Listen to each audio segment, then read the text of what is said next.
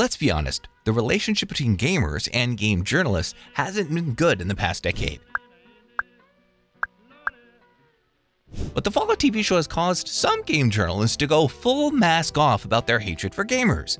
The show is a really good use case. The show is diverse, female-centric. It's neither incredibly hyped nor Velma levels of complete degeneracy fueling the ad revenue of YouTubers to new heights. It's not a show that has become the darling of either left-wing Hollywood or alt-right commentators.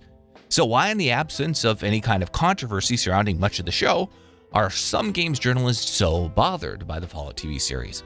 It's probably useful to say something at the start about how you would expect media to work in most cases. So let's use me, my small YouTube channel, as an example. When I make a video like this, I ask myself, who is my audience? What would they like? And how in the time allotted in the video can I entertain them, inform them, or cheer them up and just make their day better? Back in the old days, this was called entertainment. People make media, they make things that their audience will enjoy. Now, let's backtrack a bit and look at a review of the Fallout TV show from an outlet that clearly doesn't like games or gaming media or know anything about what they're talking about. So let's take a review from The Playlist, which is an outlet that generally covers independent cinema. And I'm going to have to do this in a mixed European accent because the prose just demands it. The cool, blissful, brutal tone of contrast at its center soon becomes glowingly Pollyannish, exasperating, never as clever, amusing, or witty as it thinks it is. The lack of self-awareness makes the fallout even more painful as it clumsily plods along with a lifeless one-note one-joke that never thrills or excites, in a sign of monotonous filler that never even has the gall to the flashbacks to the Ghouls Pass as an actor, even though it elucidates next to nothing. Whenever my European friends tell me they don't think their English is very good, I always point them to what journalists actually put in newspapers. But anyways, continuing on.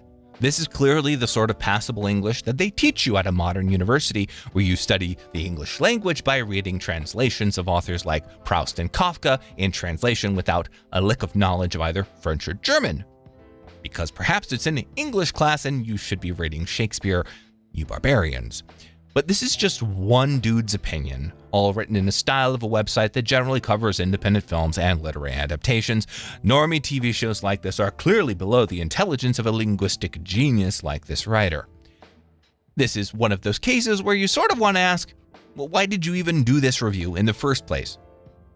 But if you look at their reviews overall, it's consistent with their pretentious attitude towards modern TV and television, so it's really no surprise. Most other mainstream outlets had a much more favorable response. But I came across one article whose complaints about the show are as much complaints about its audience as the show itself, and this is what I found really fascinating and really telling about the relationship between gamers and game journalists. But you might ask me, Old Man Banjo, what journalistic output could get things so hilariously wrong in print when The Guardian gave the show a 10 out of 10? Well, I don't know how much my American audience knows about the British media, but if the opinion of The Guardian is actually solid, we in this country know that there's only one place to go for more deep millennial douchebaggery.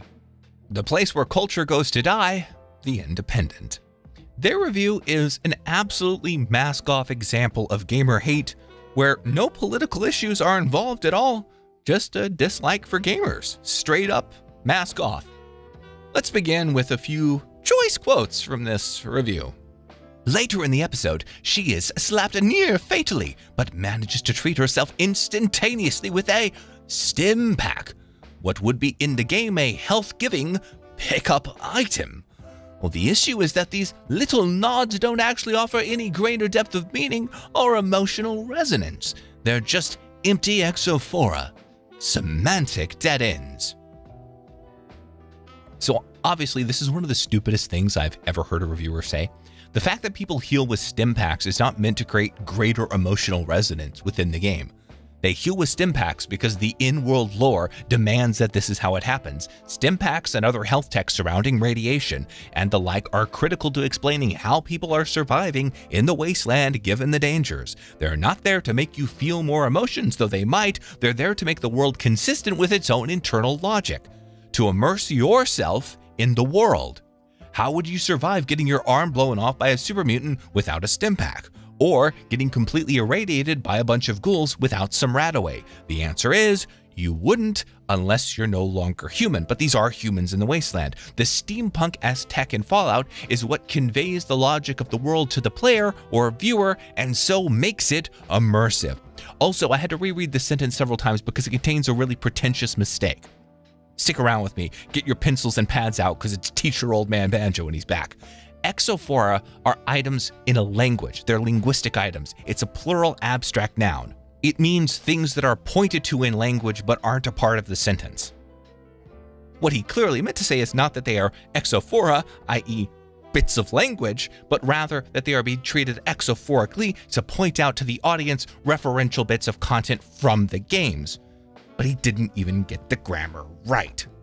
Still pretentious, but my version at least makes logical sense. But heck, if you don't understand the importance of stimpaks in the Fallout world, I don't think you're going to be very good at graduate level linguistics. They continue on to explain this thought that I just mentioned, saying, on some level, it gamifies the very act of TV viewing. Narrative storytelling reduced to spot the thing.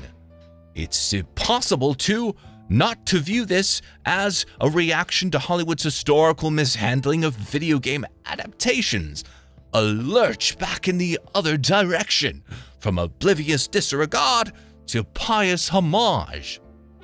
If your version of gamified is spot the thing, I don't know what to say about that or how you think games work. Also, while there have been many unfaithful game adaptations in the past, there have been a lot of unfaithful ones too. They just weren't that popular due to the fact that many of them were bad.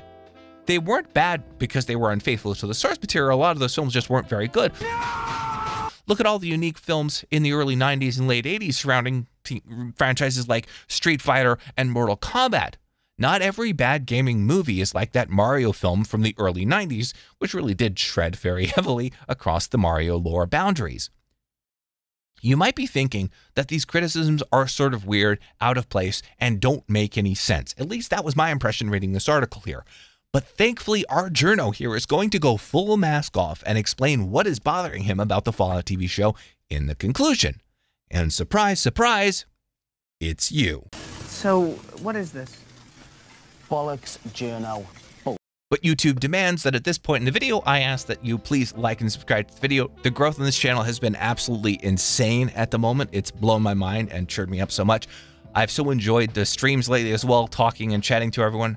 I know it's a small channel, but it really does mean a lot to me that people subscribe, and I love making this content, so it's nice that people watch it, and I get to talk about it with you all. And I do read all the comments. Well, at least I try to. It's really blown up lately. I've had more than I can usually deal with, but it's awesome. And I'd love to have you guys around. Anyways, click the button. But back to our journal of the week and him going full mask off. I'll start reading again. It would be harsh to dismiss Fallout entirely because of this. There are things about the series to admire, including strong turns from its three leads and a mordant sense of humor that generally tends to land. But there's no avoiding the specter of games, the naked desire to win the favor of the Fallout subreddit. At a certain point, it becomes immaterial whether Fallout is a great video game adaptation. What matters is whether it's great television. To use this guy's own language here against him, these comments so far before this paragraph have been a mere epiphenomenon when it comes to explaining his review so far. The reason that for him these references contain no emotional resonance or are simply a case of point at the thing, which he got grammatically wrong, is because he hates Fallout fans. Now, I'm not a huge fan of Reddit, but the Fallout Reddit is a pretty good community, at least as communities go online, especially in terms of the lore, discussion, and keeping the games alive. When I read this article, I immediately thought, hey, this journalist probably isn't a gamer. He's probably like 50 years old, does legacy media, and doesn't get the gaming community. In fact, I had to re-edit the script when I realized that I was wrong.